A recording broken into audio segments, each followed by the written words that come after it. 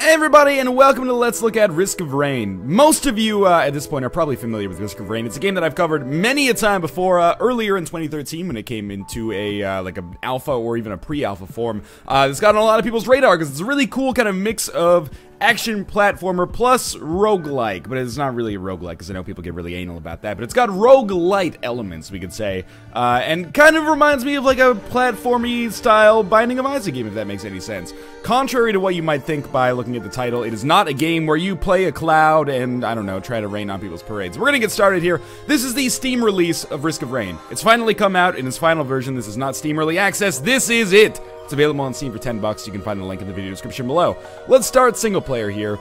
And I should probably start this by saying I'm really bad at Risk of Rain, like staggeringly not good. I have only unlocked 0 characters. I've still got the existing commander, despite putting probably 10 hours into this game over the course of various builds, including the final one, which I have about 2 hours in. I can't unlock anybody else. I'm too bad, but I've seen people that are substantially better at this game than me, so hopefully you'll be able to unlock some of these classes and get some of the enjoyment out of it. I mean, I played as some of these when we did the NLSS, like I played as Weird Chained Up Monkey Man over here. They have differential skills. Hopefully we'll unlock one over the course of this. But anyway, basically, you can almost think of the character selection, if you're not familiar with Risk of Rain at all, kind of like a MOBA or, you know, an action RTS kind of style hero selection. Basically, every possible character that you pick has 4 abilities. These are mapped to the Z, X, C, and V key, or the Z, X, C, V keys, if you are, I guess, not from part of the former colonial British Empire. In any case, let's get started. And I will go over the abilities that we have here, but first I got the mouse pointer off the screen. So this is entirely controlled via the keyboard. There is also gamepad support if you are interested, but come on, using gamepads for a PC game, that's something nobody would do. Okay, I only use gamepads for 3 kinds of games on the PC, and it's definitive. I will accept no argument here. I use gamepads for real-time strategy games, hyper-competitive multiplayer online first-person shooters. That's just a given. Like, if you're not playing Counter-Strike with the DualShock 3, you obviously don't know what you're talking about. And dating sims. That's just because I like playing them, and I will accept no criticism on that. Anyway, so we're moving around with the arrow keys, and then ZXCV are our ability keys here, each one of which has a cooldown. So the cooldown on this is like infinitesimal or 0. That's just our standard kind of attack that you can see here, and we can see the enemy's health bar as we hit them. We also have a shotgun blast, which also serves to knock enemies back a little bit. Oh, good, I found the teleporter right off the bat. Maybe good, maybe bad, I should say. So that's our like basic bread and butter kind of attack. We also have a dodge roll, which you might have just seen right there, and our V is actually I think it's called FMJ, Full Metal Jacket, which allows us to fire a number of shots in quick succession in all directions around us that we choose, or all directions that we have kind of enemy aggro. So what's kind of cool about Risk of Rain, you know, yes, you kill enemies, you get experience, you get gold, you use that gold to buy items, but kind of the gimmick of the game, if I'm gonna, you know, reduce it down to a gimmick, is that clock up there on the very top. Come on. Oh, the jellyfish are the worst because they don't get affected by knockback. Yeah, is the clock up there in the top right. So what's interesting about this is that, you know, most roguelike-ish games get more difficult as you play, but it's not really formally stated. Just enemies get tougher, and you end up, you know, facing harder bosses, etc., etc. That is all true in this as well. But also, the longer you spend on the game in general, the more difficult it gets, just in terms of like the number of enemies that spawn and the difficulty of the enemies that spawn as well. So it's a game where, you know, it starts out on this difficulty very easy, and then of course that will change as we get moving along here. So what is our goal in Risk of Rain on each individual level here? Well, our goal is to actually activate that teleporter that you might have seen. That teleports us to the next level and allows us to progress throughout the game. I'm assuming there's an endpoint at some point, but I have not even gotten anywhere near that. So we're picking up golden experience here. Let's just get out of the way. After we summon that, or activate that teleporter, it'll summon the kind of big bad of the level, along with a number of enemy waves that we are going to have to deal with before we can move along. So first things first, that's going to be a challenge. So I want to get some items first, because the items are really the crux of the game and the experience here. There's over 100, or at least 100 items, according to the store page. I've seen a couple duplicated, but those glasses are new to me. So yeah, the fun of it is really like the synergy in between the items that you got. So I picked up, I'm gonna guess that that's some kind of like, I don't know, crowbar or vial of health at the bottom, and what that does is give me permanent HP growth every time I kill an enemy, which is extremely useful. And I don't know what these glasses are. We'll pick them up in a second after I take care of Jellyfish and Fireman here. Not that this is you know, Mega Man or anything like that. All right, what do our glasses do? Chance to do double damage. That seems absolutely awesome. I will say there are active and passive items. I've seen an awful lot of items that have health effects, and I think that's maybe a byproduct of the game. Not really having that many variables at its disposal. Basically, you got health and damage. I've seen one item that allowed me to do, like, elemental damage, so I had, like, a lightning damage modifier that allowed me to hit multiple enemies occasionally.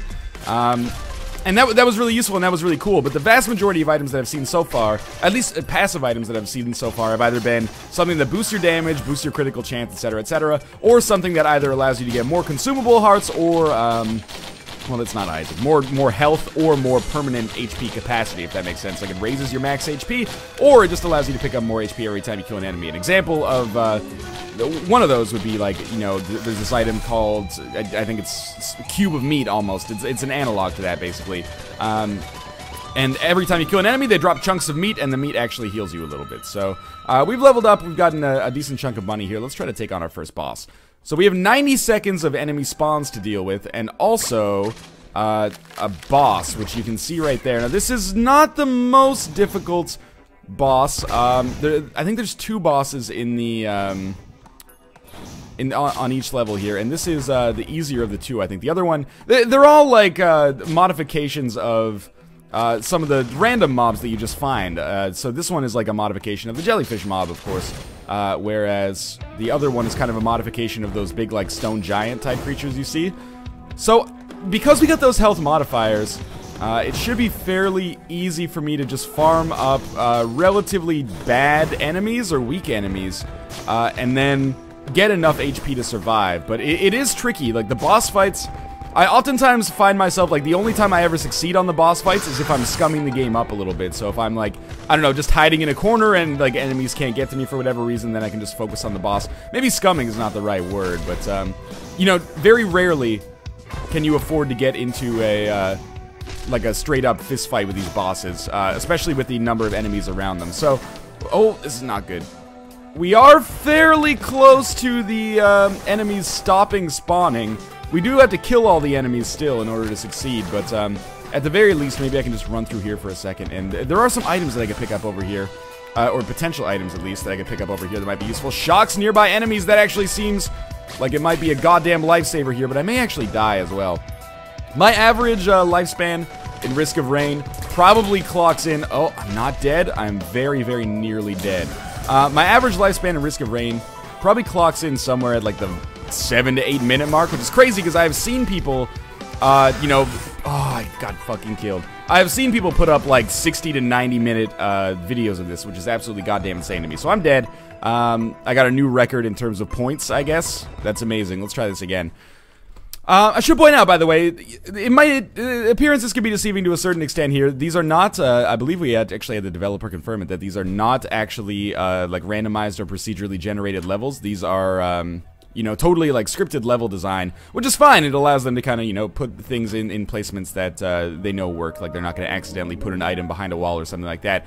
And the levels are vast enough that it doesn't really matter. Like, this is not like an Isaac-style dungeon crawler where, like, having randomized levels would really affect, like, positively affect the enjoyment, I think, of the experience. That being said, you know, I guess it would be something that some people are probably going to complain about, but truth be told, I have very positive impressions of Risk of Rain. This is, exclusively a single player, but for anybody who is into roguelike-ish games, I think this is something that would definitely be up your alley. And what I really like, and you know, it's maybe a little bit unprofessional to talk about stuff that is not necessarily related to the game itself in the course of the video, but I really like that, like, the developers seem to have a really good head on their shoulders. Like, the game kind of blew up in publicity a little earlier this year, and, oh, chance to fear enemies when attacked. I've never actually gotten that, so we'll see what that does. I'll talk about the fact that I have an active item in a second as well. But it blew up, and it didn't seem like they got really a big head about it, at least in my personal experience. Like, they ran a Kickstarter. They probably could have run a Kickstarter for substantially more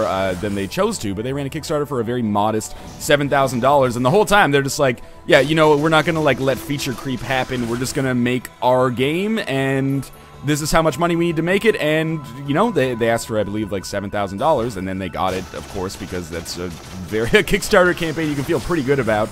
And now the game's out, and it came out basically on schedule, and it's exactly what was promised, basically. So if you're the kind of person who, you know, watched Risk of Rain coverage earlier, and you're like, oh, this looks cool, but I'll wait for, you know, when it's actually out, put your money where your mouth is, it's out, and, you know, it plays basically the same as it's always played. There have been minor, well, not even minor improvements, like major improvements, just from, like, a sound design standpoint. The first thing I noticed when I booted this up and started playing is, like, it sounds a lot more satisfying now that, like, I don't know how recently this was added, but, like, enemies actually have death noises, and when they get hit, they've got, like, their own kind of crunchy sound. Before, it was just kind of, like, sometimes it could get a little monotonous, and it was guilty of that to some extent, because you would just, like, consistently be firing, and just, like, all you'd hear in the background is rat-a-tat-tat-tat-tat, like, over and over and over. But now they've got their own kind of, like, squishy hit sounds and hit markers and death sounds as well, which is kind of nice. And, of course, you know, the multiplayer has been added as well, which is in the beta build, but for people who are not familiar with the beta, multiplayer has been added. It's not the smoothest multiplayer experience. It's one of those ones, kind of like Terraria, where you'll have to do, like, direct IP connection, and I had to do port forwarding to get it to work for me, but it's fine. It works. It's a little bit cumbersome, but it works. So we have a choice between 3 items here. This is almost like a Spelunky shop or something. I'm going to get the banner. War Banner, I think it's called. Yeah, so this is an item I've had a couple times before, and what this does is every time I level up, which you will see here, it creates kind of an area of effect, and when I stand within that area of effect, I get some bonuses. Like, you might be able to notice, it might be hard to tell if you're not actually, you know, holding the keys yourself, but I got, like, a huge attack speed bonus when I was inside of that. It might actually apply when you're outside of that as well, I'm not totally sure. It's hard to tell. Anyway, basically, this gives us passive bonuses whenever we level up, which is cool. So I also mentioned we have this active item here, so these things can chase me down. Let me just take care of him first.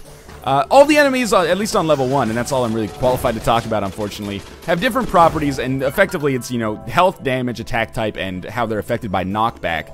The Lemurians, which is like the standard kind of like purple bird-like men you see me fighting all the time, they are affected by knockback on like every attack, which makes them actually exceptionally easy to deal with.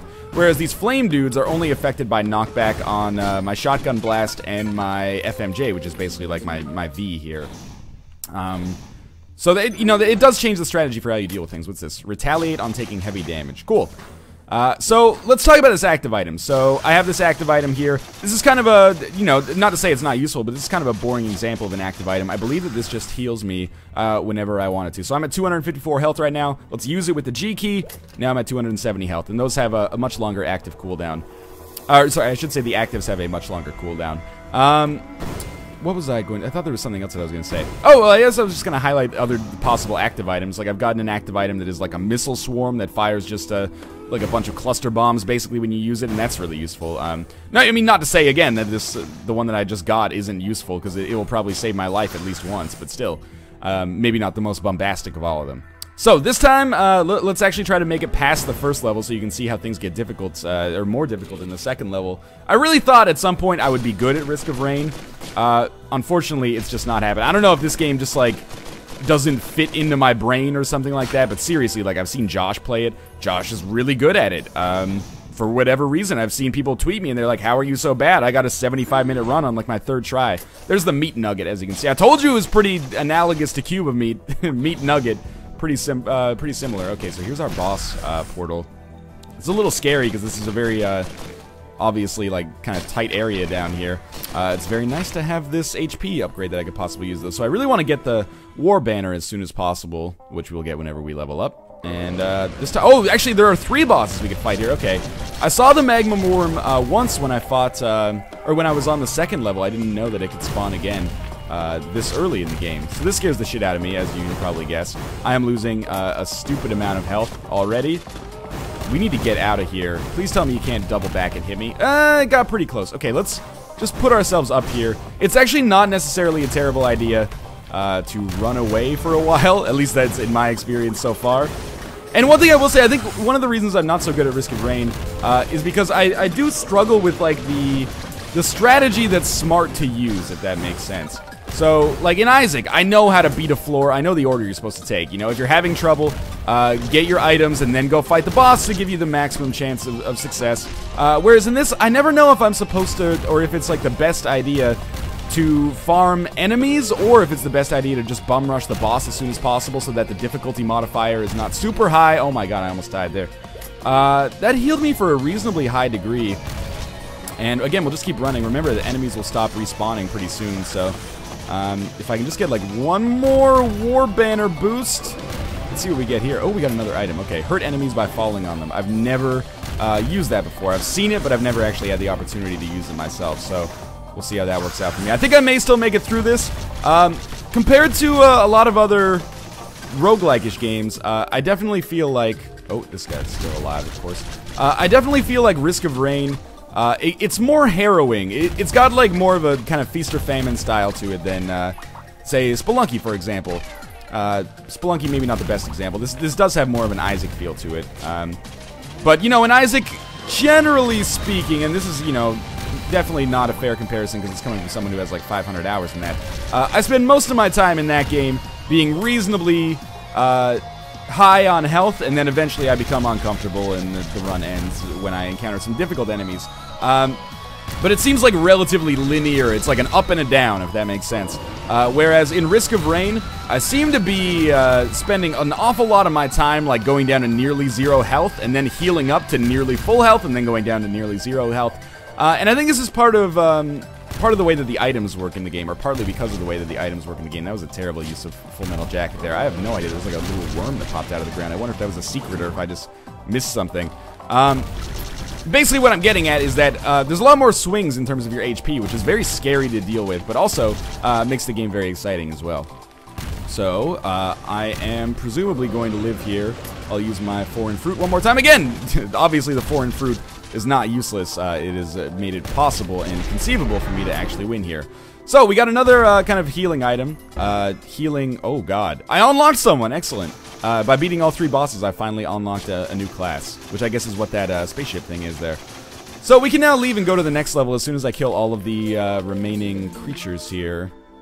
But let's just get some more items if possible. Oh, we got it unlocked. Pass a shrine 4 times in a row. Okay.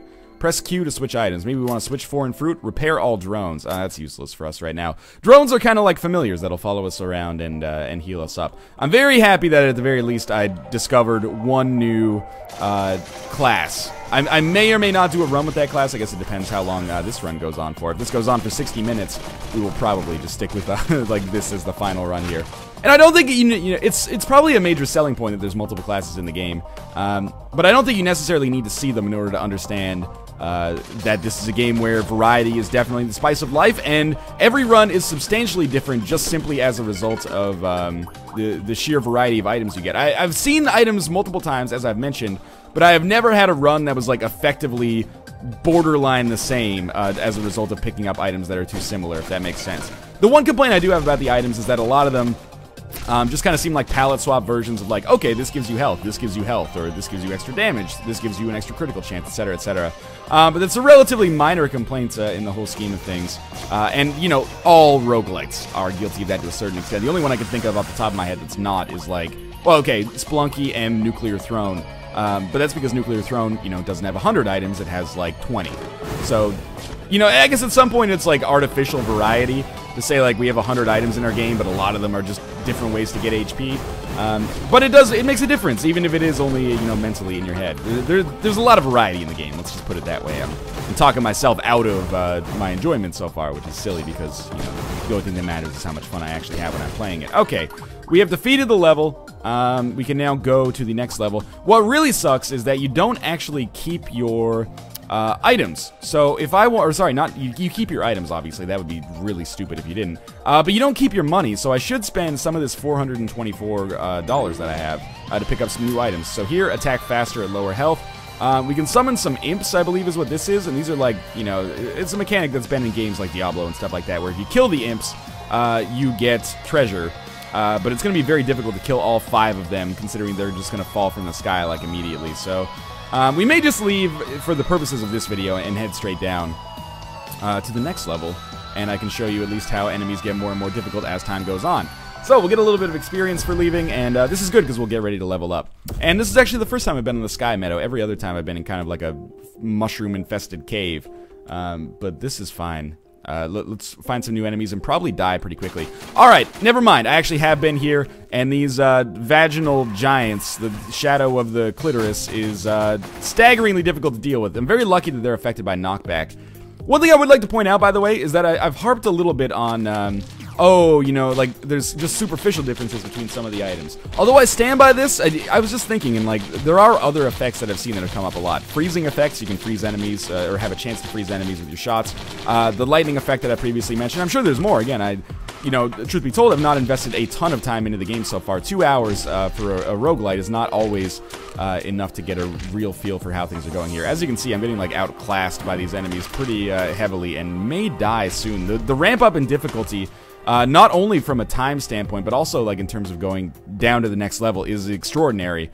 There was one more I wanted to mention. Oh yeah, there was an item I picked up that was like Happy Mask, and the way that it worked, when do we get here? Extra experience. The way that Happy Mask worked is that whenever I killed an enemy, it summoned a ghost of that enemy, and that ghost was friendly. Oh come on, seriously, there we go. That ghost was friendly, so it actually hurt other enemies that came within its range. So that was a really kind of a neat item. I wish there were more of those kinds of items, but I understand the limitations behind there not always being that opportunity. Like, I can't deal with these Colossus motherfuckers here. Okay, should we fight the boss straight away? I think we should. Oh, again, I've lost all my money, so I can't buy these items. I know that the piggy bank just gives us more gold gain. I have no idea what the crowbar does. It seems like it would probably be more immediately useful than just more gold gain, though. I'll just stand here and tank these jellyfish, yeah. Getting the war banner is pretty useful, and maybe I'll get enough money to buy an item here. So I'll probably buy the crowbar here. I'm pretty sure the question mark is just, you know, a random item. One complaint I do have is that you can't shoot, at least with this character, you can't shoot on ropes or vines, which is annoying because, you know, you want to just kind of hang out here and shoot, but maybe that would break the balance of the game or something. Something that takes a little while to get used to anyway. So we'll just climb down here. There is a shrine, I think that is, for 76 gold. Basically, the way shrines work is kind of like a curse room or something like that in the Binding of Isaac. You spend a little bit of money and maybe, or it's a judgment more like, you spend a little bit of money and maybe you have the opportunity to get an item, but sometimes you'll have to invest, you know, 2 or 3 times in order to get it. There are also demon shrines where you invest health instead of money. So, you know, a lot of this stuff is taken wholesale from Isaac, and I mean that in the best way possible. This is a game that is very much, you know, if Sushi Castle was a ripoff of Isaac, Risk of Rain is just heavily inspired, and it kind of uses it to, you know, make its own flavor, which is kind of cool. So let's just go over our items quickly, because I'm probably going to die here as I fight this boss. We actually have a passive, well, actually it's not passive, it's an active regen, and the way that this is working is that every time I hit an enemy, I replenish a little bit of my health, so that actually makes it fairly feasible for me to stand up here and tank these guys, especially when you keep in mind that I also have the ability to heal myself with my active effect. That being said, these are some pretty difficult enemies that I'm dealing with here, so I'm a little bit concerned, but if we can beat this boss and then kill all the other enemies, that would be awesome. Okay, let's pick up the crowbar. I did not pick it up, but I at least bought it. And I gotta... It's a weird situation. I've got to hit these enemies to continue healing up, or otherwise I'm going to die. Deal bonus damage to healthy monsters. That's the crowbar. Okay, so I've used the... Oh, okay, I'm still alive here. I just used the fruit to keep myself alive, and hopefully we'll be able to regen enough health to live a little bit longer here, because I have a lot of things I still want to accomplish in this world. Let's just shoot again. Okay, things get seriously hectic. Like, if you're a fan of the more hectic roguelites, Nuclear Throne is actually a pretty good example. I've been killed. God damn it. This will be right up your alley. So, I died. That was a 15-minute run, which is pretty good. But let's go back to the main menu, and I just want to see what this hunter's abilities are. I think I played as him once. So he has, in comparison to, like, the auto attack, basically... Oh, Full Metal Jacket was the shotgun. Sorry, Suppressive Fire was the, like, the V option. The Enforcer, sorry, I thought I unlocked the Hunter, but the Enforcer, okay. So you've got a shotgun that does 160% damage, a Shield Slam, which does knock back and hurts enemies as well. Take a defensive stance, blocking all damage from the front, increases attack speed but renders you immobile. And Crowd Control, launch a Stun Grenade, that seems cool, stunning enemies in a huge radius for 250% damage, and it can bounce at shallow angles. Neat! What's kind of cool about this, in the single-player game mode, yeah, it changes things drastically, but Josh, Nick, and I had a lot of fun on the NLSS, mixing and matching the various classes, and I believe, you know, think of things like Protect and Serve. You could maybe have, like, an Enforcer at the front, and then have 2 guys at the back who can do damage through the Enforcer, and he can just kind of serve as the shield bearer, which is neat. So I'm not going to play the multiplayer over the course of the game here. I will go back to the main menu, and you can see that it exists here. So there's local co-op, of course, but there's also online co-op as well. Again, the online co-op doesn't have, like, a lobby system, which is kind of annoying. You have to connect directly via IP. It's a relatively minor complaint, but I think it's a worthwhile complaint regardless. But this is Risk of Rain.